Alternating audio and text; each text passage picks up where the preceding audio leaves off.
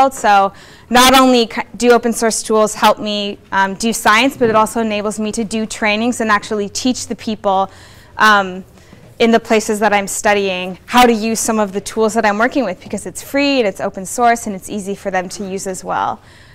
So I'm super grateful to the work that all of you do. You want to introduce yourself? Hi. So my name is Manuel Letouze.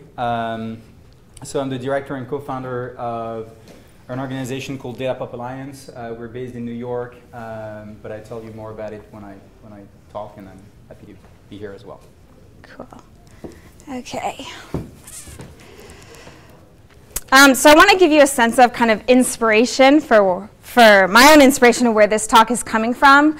And it's really thinking about the ways that big data and science can be used for change and to combat some of the biggest problems that we have in our world. So my colleague on this project, who's not here today, Bessie Schwartz, works at the Yale Project on Climate Change Communication.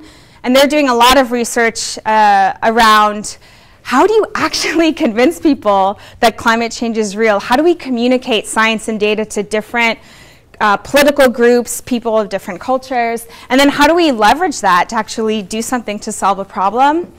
And we see data as kind of one way to address some of those issues. So this is a blog post that she wrote on Datapop's website, so you'll hear more about that organization in a second.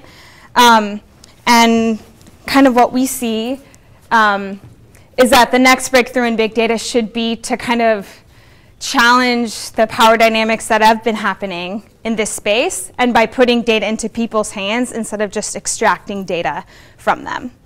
So that's what our project hopefully responds to, and what I'm going to show a little bit of today. So, okay. So we're going to kind of open up and talk about the ways that we see big and open data as useful for climate resilience and disaster risk reduction.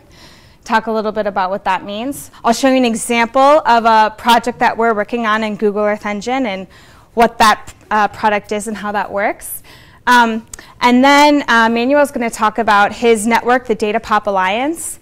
And so hopefully we'll run through that in about 20 minutes. And then I'd really like to get a discussion going, both questions from you and your feedback and ideas about how we can bridge the scientist, developer, practitioner, citizen gap a little bit better. So hopefully we'll have a lot of time for that discussion. And I realize that a lot of you are doing this work already, so I'm excited for you to kind of give some of your feedback and experiences working in this space, what's worked and what hasn't.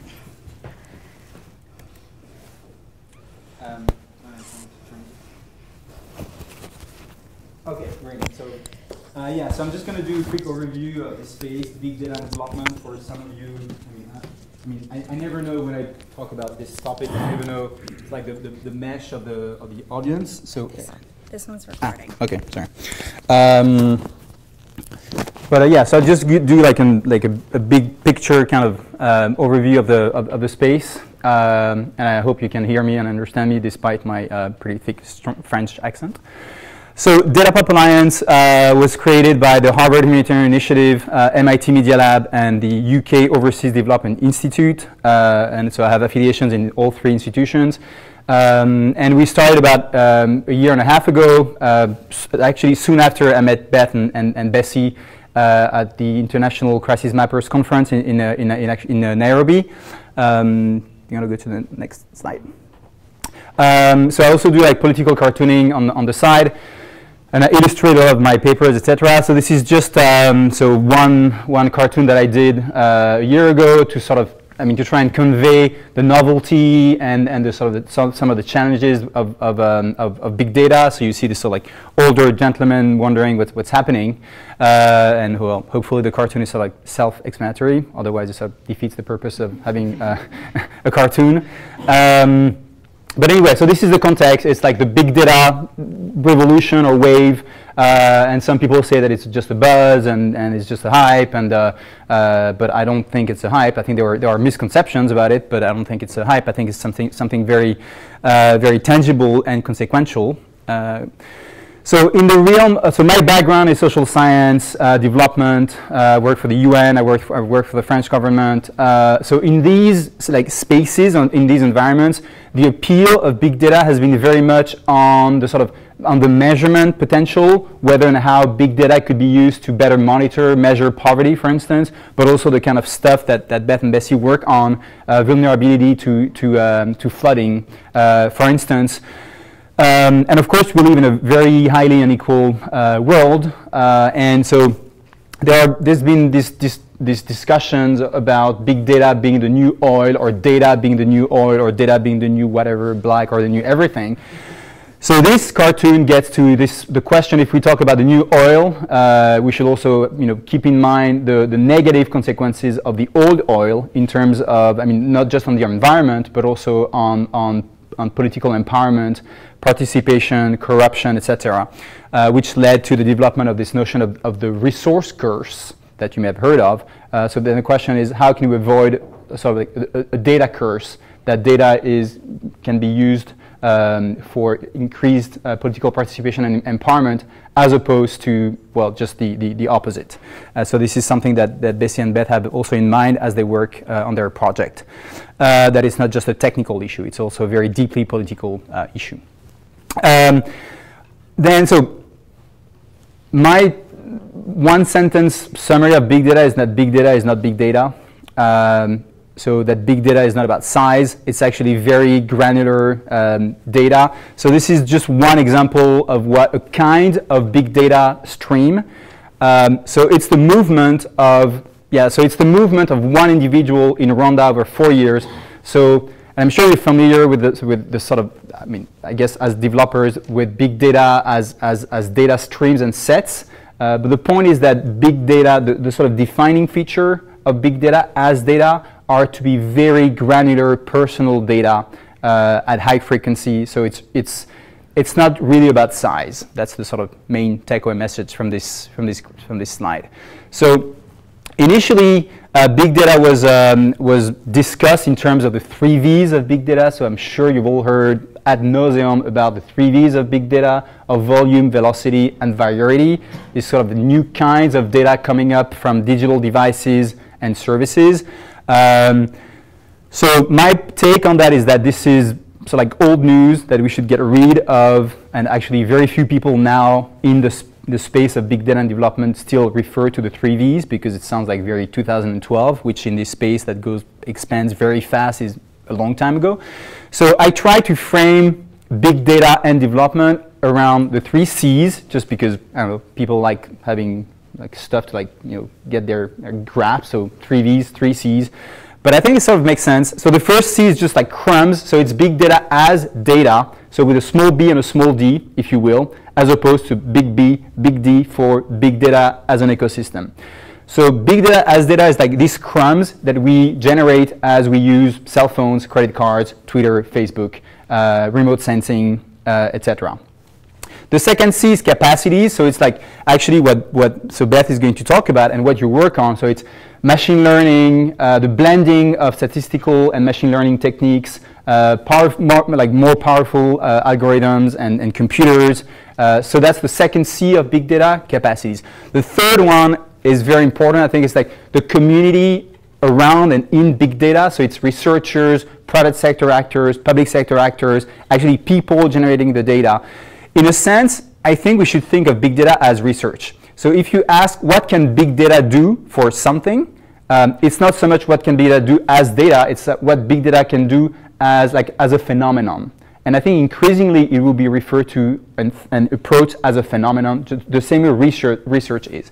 Next slide, and I need to move fast. So in this paper 2 years ago, we came up with other co-authors, so Patrick Vink and Patrick Meyer, with this taxonomy of big data. How can big data be used, so concretely? And we came up with this 3-tier taxonomy, nothing groundbreaking. Others have proposed taxonomies that are sort of similar. So the first one is just descriptive. So you can think of heat maps of Twitter feeds or word clouds. So it just gives you a sense of what's going on, but you don't really make any inference. It's descriptive. The second is predictive in 2 senses of the term. One is forecasting. It's about what is likely to happen next. Is there going to be a crime? Is there going to be like a conflict? Is there going to be rain? I mean, weather forecasts are exactly that. The second sense of predictive is inference. So if you have big data streams coming in, you try and infer like some underlying phenomenon that is happening at the same time, but it's not in the future, it's right now. So you make an inference, but you try to predict poverty, for instance. I'll give you examples. The third one, which is like frontier work in big data and research, is about prescription. So it's causal inference. So you have to be able, and it's actually very hard, to establish a causal relationship between an X and a Y, or a delta X and a delta Y. And for that, you need to, I mean, it's sort of like the holy grail of social science research anyway, but it's actually very hard with big data. Okay, so next slide. So speaking of cartoons, don't worry, I'm not going to go over like all of these, but so this is on our website. So it's something that I did for an article a year ago, where they were basically asking me to, so that little guy is me, they were asking me to draw, to do a comic strip about how you do so like statistical machine learning, how if you have cell phone activity, you can actually try and infer poverty levels or socioeconomic levels in a given city or country. So I'm just basically, instead of writing, well, this is step 1, step 2, etc., I just did it in a comic strip, and I'll try to give you, like a short overview of how this works, and you may be familiar with these techniques in the next slide. So there are lots of discussions around applications of big data in the realm of monitoring and measurement. So there are two things that I want to mention first in this slide. First is, so the UN is coming up, the UN system is coming up with new development goals that are called the Sustainable Development Goals, that replace the existing Millennium Development Goals that come to an end, or at least the agenda, the framework, comes to an end in 2015, so this year. So they're going to be replaced with Sustainable Development Goals 16 right now, and there are lots of discussions about whether and how big data can help measure, monitor, and also achieve these 16 goals. This is something that so Beth and Bessie worked on for a UN report. So they sort of asked themselves the question, how can big data be used for disaster risk reduction? And they sort of went through the sort of 3-step that that people think about when they think about disaster risk reduction, and then the sort of corresponding potential data sets and tools that could be applicable, relevant at each of these different steps. So it's in a sense like it's a different taxonomy, but you see like sensor data is usually pretty big when, so remote sensing data, but also sensor like physical sensors in the realm of disaster risk reduction. So next slide. So overall, there have been, as I mentioned, like lots of discussions about how could data be used.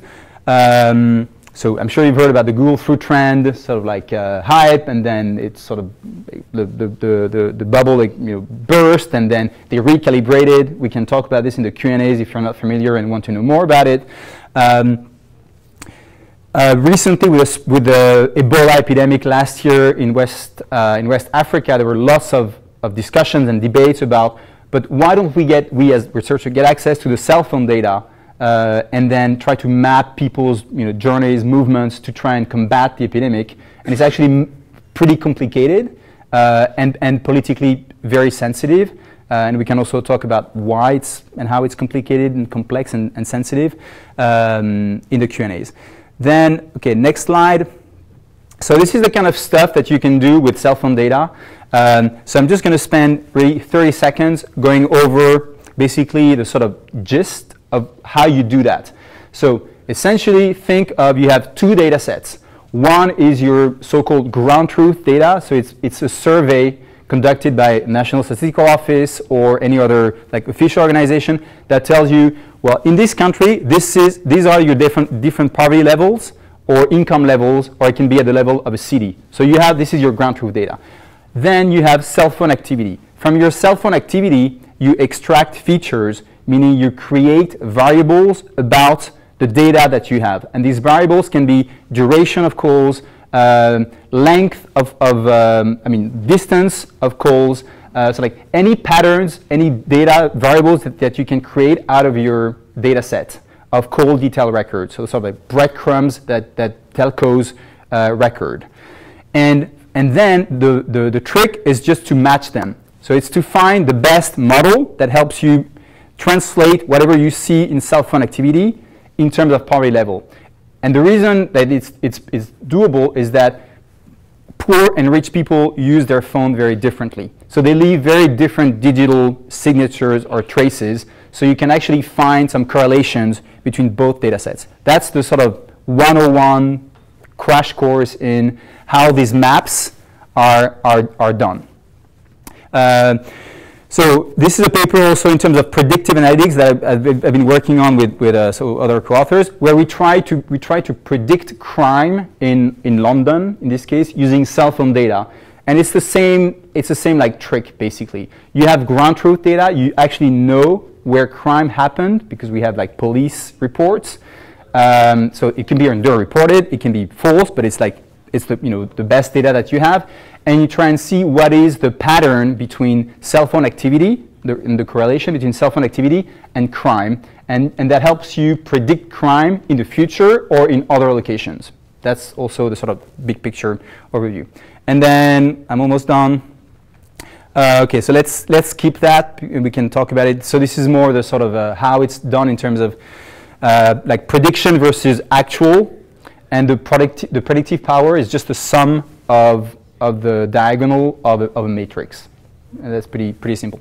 Okay, so let's wrap up in terms of, if you want to go beyond measurement, of course, there are very serious so like ethical questions and concerns that are raised by the sort of emergence of big data. Privacy is one. Disempowerment is another that is related. So, and there is this like false notion that if only we had all the data in the world, we will solve the world's problems. And one problem is that we don't really know who we are, who is to like use this data, and how these data can be used, accessed, etc. And it gets to notions of like digital divide, if you will. Then, and this is the second to last slide. So one key thing that I think that is worth stressing is that, as I said, it's not really not just a technical question. I mean, the same things have happened over and over again with all technological innovation. There is a first like hype, oh, it's going to solve the world's problems, and we're going to find solutions, and this solutionistic approach is actually very salient and risky in the case of big data. And I think this quote, I mean, is a good summary of like of my perspective. That we should go beyond the geeks. I mean, in a sense, I guess a lot of you would self-identify maybe as geeks. Well, and I would identify myself as a bean counter because I've worked in a national statistical office, and we sort of have to both work together and work like beyond ourselves. So with people who produce and need the data. And last slide. And also in terms of applications, so there are lots of work being done to develop new techniques, new approaches. So this is more the sort of technical stuff, but sample bias correction is of course a big one because we all know that not everybody has a cell phone, not everybody uses Twitter, so these are very biased data sets. But that's not a problem in itself if you actually know how to correct for the sample bias. So this is just one of these like frontier work that is being done. Okay, I'm done. Cool, thanks. Do you want to give me the recording mic back? Okay, so I'm just going to give you guys an example of a project that's trying to use data to build climate resilience, which is my own. And we're doing it in Earth Engine. How many of you have heard of Earth Engine? Will you raise your hand so I just like get a sense? Okay, so almost all of you. If you haven't, then you should just Google that right now and take a look.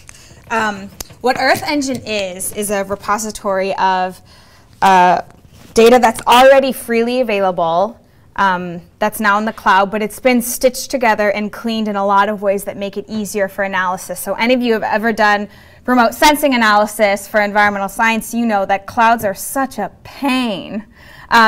and stitching together different tiles can be a pain as well. And if you can clean up that data really quickly, you can ask questions over a much larger spatial scale and over a much deeper time. So that's what's really exciting to me as a scientist about Earth Engine. And then the second thing is it's like hyper-parallel processing. So each pixel is sent to a different server when a calculation is run, and then it gets all put back together. So that means that analyses that would take you on your own laptop or even on a supercomputer at a university weeks, months, or years to run happen now on a time scale of a much lower magnitude. And so that enables us to ask different questions as well. So one of the kind of the famous Earth Engine examples, and really what it was built for, was to make the highest resolution deforestation map globally. This was done by Hansen et al. Was the cover of Science magazine about 1.5 years ago. You should also check this out if you haven't. You can download all of the data and look up their methods and zoom into different areas in the world and see where forests have been lost and regrown over the past decade. This would have been virtually impossible without something like Google Earth Engine. So that's kind of a classic example. And really, there's been a flowering of projects now as Google Earth Engine has issued research awards. So a lot of scientists have applied for funding and are testing this in a lot of cool ways. So I got a research award, and I'm trying to understand how we can model flood vulnerability at global scales. So my first foray into this and learning about Earth Engine was to just start checking out what kinds of data sets are already available. So elevation, slope, impervious surface, other hydrologic data sets called flow accumulation are in there, and you can calculate other variables from that to try and get a sense of where a place might be at biophysical risk for flooding. On the other hand, you can upload your own data. So we've uploaded a lot of census data into Earth Engine and are calculating different variables to understand social risk. As you all probably know, with all of the disasters we've had in the past decade or so, that it's really this combination of where there's a biophysical risk and a social risk that a hazard actually turns into a disaster and where people are exposed. So we presented some of these initial ideas at the Crisis Mappers Conference in Nairobi a little over 1 year ago, and have since gotten a lot of interest. One was from the state of New York, so we used some funding from Hurricane Sandy reconstruction to build this model to run on each watershed for the state of New York and understand who is most vulnerable to flooding and where, based on indicators we've developed. And if you have more questions about this, please ask. I have all of these codes ready to pull up and show you any of the nitty-gritty details you want to know about these models, so I'm going to skip it for time. And we ran the same model on Senegal. Since this data was globally available, we could basically just zoom into another part of the world and the algorithm runs again. And so we did a small project with Emmanuel using call detail records to try to get a better estimate of population density and add that into our flood vulnerability model.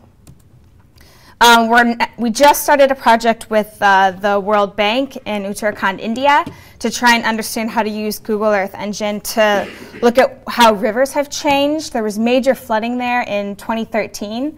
And because we have kind of an easy way to access a lot of satellite imagery, run a cloud-free algorithm, we can look at where the new rivers are shifting and where fluvial erosion might happen in the future.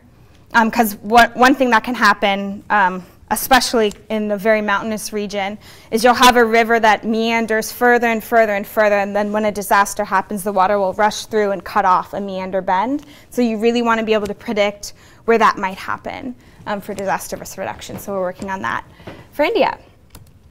And then the project I'm most excited about is trying to apply this to climate change. So my colleague that I mentioned earlier, who works for the Project on Climate Change Communication, a lot of their research shows that people have to feel connected in some way to climate change at a personal level. And one way that that's been effective is through disaster. So you guys might remember after Hurricane Sandy, all of the tweets that were happening about climate change and proclamations by Bloomberg about it's climate change stupid, and so we really want to kind of capitalize on that energy and that connection, and build a flood model that people can zoom into, type in their zip code, download the data. If you're a city planner, maybe you can get a better estimate of what flood risk looks like for your city and apply for more funding to do more advanced modeling. We think about this more as a hotspot tool. And so we're piloting this on the US right now with our Google Earth Engine grant. So this is what we hope to sort of produce, is basically if you can look at a flood risk area for different return periods now, and then under different emission scenarios, figure out who's most socially vulnerable in those places, and build a kind of contiguous map for the whole US and eventually the world. So that's kind of where we're going with this, and this model is very much in development. One of the really challenging things, though, about actually doing modeling, verifying, and trying to calibrate a model in Earth Engine is that because of the parallel processing, you can't run any typical hydrologic modeling routine. So if any of you kind of know about how some of these work, normally just think about the way that water flows. You need to know what's happening upstream from you and upstream from upstream of you and so forth, and do a lot of differential equations and finite differencing methods. And so these sort of flow algorithms you need to do not work in Earth Engine because of this hyperparallel processing. So we are trying to think of another way. And so we're actually started looking into logistic regression and geographically weighted regression. And the Google engineers have now convinced us to do some more research on machine learning classification algorithms.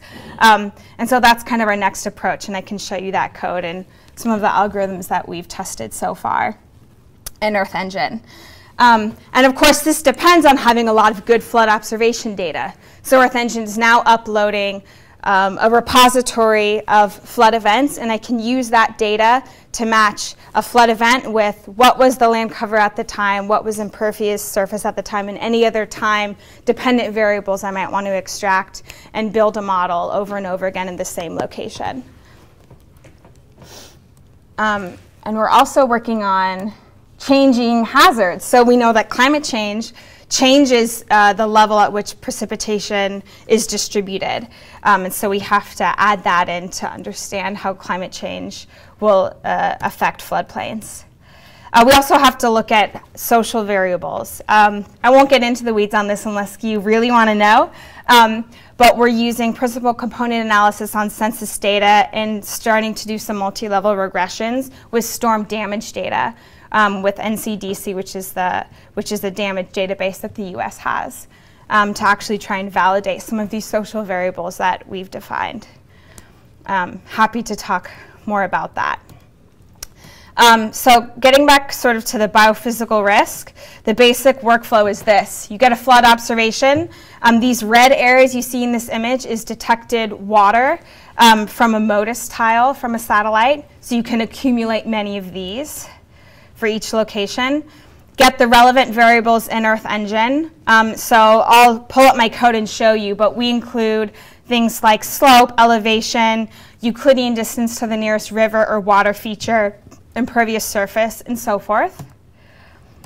And then build a model with a machine learning algorithm, test its accuracy, and repeat over as many events as you can for one location, and then loop that through all the watersheds in the US. But we also have to figure out, for each storm event, what was the rainfall at that time. So there's rainfall data in Earth Engine. There's several different data sets you can pull from for that. And then figure out how frequent was this event in the context of that specific location. So was this a 100-year flood? Was it a 20-year flood? And NOAA has some data sets that predict that for every, it's like a 1 kilometer resolution grid everywhere in the US. So what's the 24-hour event, 100-year return period based on precipitation data? So we can kind of label each flood event as its frequency and its own local distribution. And then the second part is getting climate projections into the Earth Engine sort of model. Yeah, so that's sort of the process we're using to extract differences in floodplains. So in the interest of time, I'm not going to pull up the code, but if you ask a question, I'm totally happy to and show you some of the machine learning algorithms we've used. So we're hoping to get this ready to release before the big climate change conference in Paris, which is happening in late November. So hopefully this will be all finished by October, and we're looking for collaborators, and I would love feedback. Come find me later on during this conference.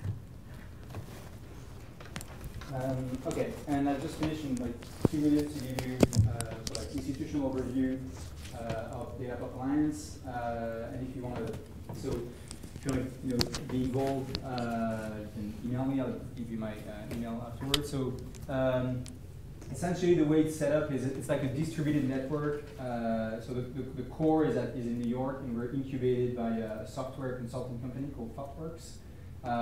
So we have offices also at MIT Media Lab, Harvard Meta Initiative, and OEI in the UK. We have a number of research affiliates. So Beth and Bessie are both research affiliates. And then the way we're going to work, or we work, is that we have a number of projects that are funded by the Rockefeller Foundation, the World Bank, and other institutions. And we work in different areas, like thematic areas. Climate change and resilience is one of them. And all this work is around is animated by working groups.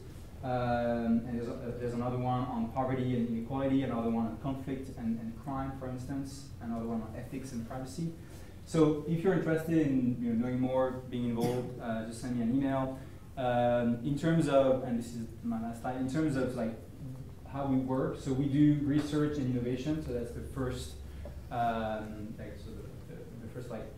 thematic, priority component.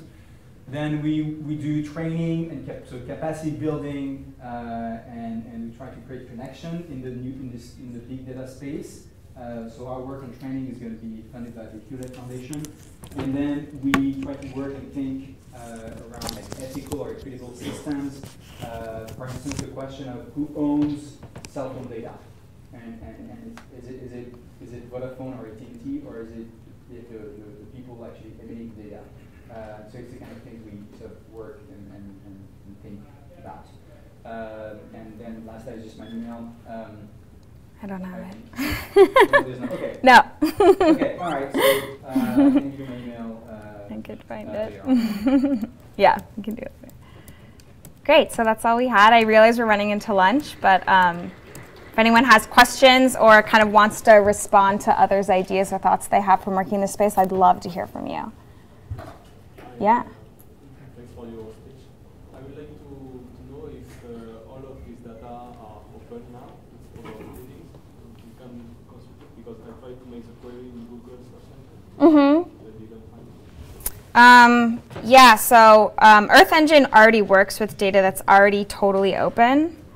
If you just go to, that's sort of my code. This is the Earth Engine API, so you have to sign up for access to this, but you just kind of fill out a form and get access within 24 hours. And it uses JavaScript to call the data and build sort of any model you want.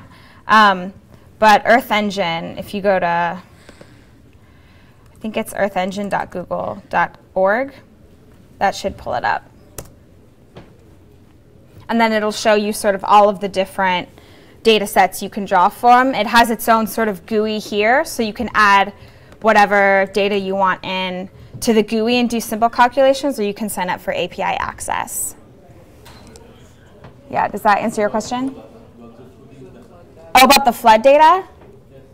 Oh, we are just kind of this week adding in that flood data. Yeah, and we're pulling from the Dartmouth Flood Observatory observation data set. That's basically just a water algorithm from MODIS. So that should be available in the next week or so. Because we've kind of had to work with Google to like prod them to add more data that we want for this model. Yeah, sorry, I didn't understand your question. Other questions or comments? Okay. Yeah. So who owns the cell phone? Okay, like do you have like 3 days or? I mean, so first, so we're gonna have like a half-a-day event at MIT Media Lab on April 11th right after the biggest conference in the US on cell phone data analysis, which is called NetMob. You can look up so it's netmob.org. And so we're organizing a panel discussion exactly on that to try and basically think about what is going to be the future ethical and policy framework for cell phone data access, sharing, and protection and ownership. So if I were to answer the question like in just like 30 seconds, I think because it's almost impossible. I mean, I've been thinking about this for like 2 years, and I'm still not clear on. So because it's almost impossible to guarantee anonymization or non-identification, I think that the rights to the data should be in people's hands. So people, as in like societies. But the default right now, because the technology has gone so fast, so our thinking and legal frameworks haven't been able to just like keep up with the technology. So the default right now is that since the data is held by telcos, it's assumed that they own it, that holding is owning, and that they can, at their discretion, give them out for challenges or stuff like that. I think it's good for tactical purposes, but in the long run, this is not a right model.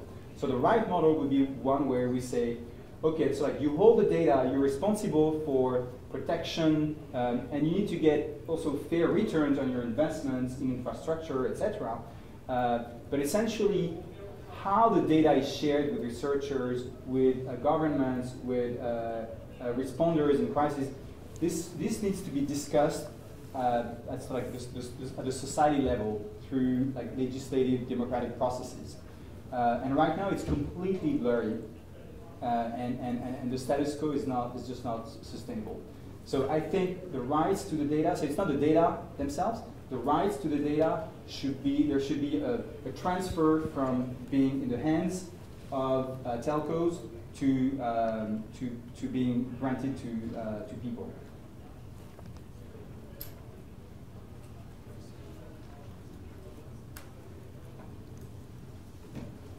Any other last questions or comments before we all head to lunch? Yeah. I have a question about how to manage the difference between correlation and causation in the interpretation of the data. Because I mean, you said that the end goal is to make that data available to in layman's terms, to the public. But a lot of times in mainstream media, they tend to use the causation interpretation. Mm-hmm. So how do you manage that in research? Yeah, I mean, I guess we're sort of like the only causal connection I'm trying to make in the flood model is between rainfall and flooded area. So all of the other variables would just be sort of correlates to understand that relationship. And so part of the challenge, I think, is getting enough events in one location to be able to quantify uncertainty for that. And then in terms of the social vulnerability, most of it doesn't even have any causation or even correlation. Most of the academic work, anyway, in social vulnerability has just been to run principal component analysis, look for variation in the data, and hope that that's somehow related to all of these different disasters. The Social Vulnerability Index was developed by Susan Cutter in the University of South Carolina, and it's been very widely used, but has never been verified with damage data of who is actually most affected in a flood and how much income have they lost, and is that related to demographic variables? I don't know if you want to answer the correlation causation for your project. It's always been like an issue in research and policy, and a lot of people make up. I mean, if you're a politician and you see that you've implemented a program and you see some outcome that was positive, you're going to claim that there was a causal relationship. If it's negative, then you're going to say that there was no. So anyway, the point is that it's always very, very hard to make causal inference. So you usually need a very specific research design to be able to do that. And the challenge with big data is twofold. One, you have so many data that you will find correlations. You will find correlations between the price of butter in Bangladesh and something else, and you're going to see like super nice fits. And if you go in Google Trends or Google Correlate, it's actually fun. You enter any name, any word, and it finds you the best correlation in searches, and sometimes they have nothing to do with one another. But it looks like the R square can be like 0.99. So you're going to get correlations. And then the challenge is that these are passively emitted data. So it's actually hard to design research frameworks that you control, that would allow you to make causal inference. The sort of best way to do program evaluation, for instance, is randomized controlled trials that have also like ethical issues. But you can't do like a randomized controlled trial, or it's actually very hard with big data, just because you can't. When you don't control the ecosystem, you're applying your research to. So to end, there are tools that are being built. So Google has like an open, I don't know if it's an app or an interface, where they try to make causal inference in time series. So you can Google that, and it's like a Bayesian method. So it basically tries to give you like a likelihood that there is a causal relationship between like two data sets. But the biggest challenge is what I call like data literacy, is trying to instill a new data culture to prevent people from like making false assumptions or making false claims.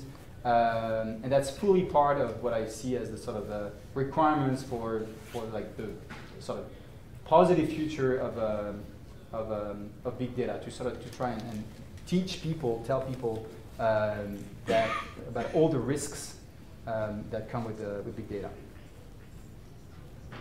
It's a good question, though. I'd love to talk about that more. I think we'd need to think about, too, what do we actually need to prove a causation with, and where is it okay to just assume a correlation? Most statistical methods are just getting at correlation. And unless you're able to reproduce those results and test on many other independent events where you haven't used that training data in your model, I think it's hard to make that claim. And some people still say that correlation is like good enough. When you have a lot of correlation like systematically, then you're going to be better able to know what's coming. So Halvarian, for instance, like said and says that essentially correlation is like good enough for most stuff. I mean, of course, he knows, like of all people, that correlation is different from causation, but it's just a different type of use. Cool. I think it's time for lunch. So thank you all for listening, and hopefully we can talk later.